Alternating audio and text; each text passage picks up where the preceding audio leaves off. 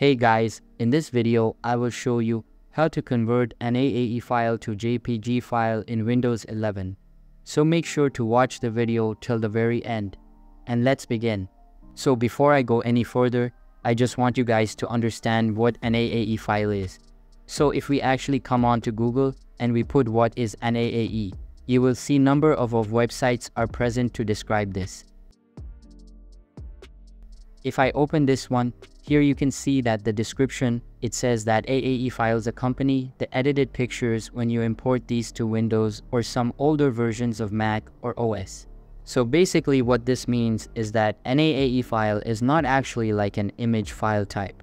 So image file types of things like JPEG, PNG, an AAE file is more like a file that contains information.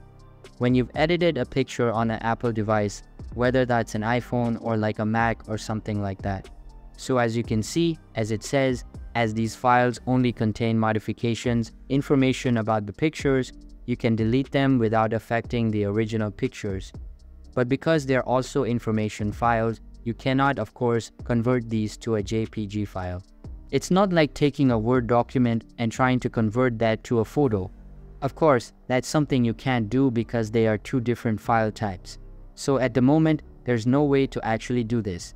The best way to do this, what I would recommend is to import your photos using a different method. And what will happen is normally the JPG file gets sent across, but the AAE, which stands for Apple Aperture Edits, will not be transferred. So you would just basically get the original image, but not the editor picture because the AAE is an information file, is not the actual picture itself. So if you do see any sort of converts online, don't trust them because they're not going to work, unfortunately. So I just wanted to put this out there to advise you guys that this is not something you can do, as an AAE file is just like an information document. It's not an actual photo file extension type. So I hope that clears things up for you guys. So that's basically how you can convert an AAE file to JPG file in Windows 11. So that's all for this video. Hope you liked the video. Thanks.